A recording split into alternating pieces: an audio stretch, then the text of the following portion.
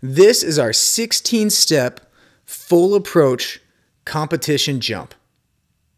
You can see here that in the practice setting, when we're jumping from full approach, we often put a bungee cord up so we can save time and take numerous jumps and not having to replace the bar.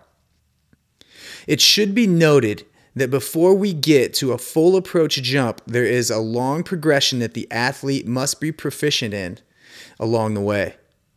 There are numerous swing drills, takeoff drills, short approach jumping drills, and off of the runway full approach rhythm drills that the athlete must do before trying to take a full vault from a full approach. Here you can see that our athlete has done a very good job of having their mid mark or their coach's check mark 4 steps out in the right place. The pole drop and the timing of the pole drop is very good, along with a very tall, high plant at takeoff. From that point forward, the athlete does a really good job of creating the inverted C, leaving their swing leg or trail leg back, and then keeping pressure on their top hand while swinging their hips through the middle of the vault and keeping their hips rising all the time.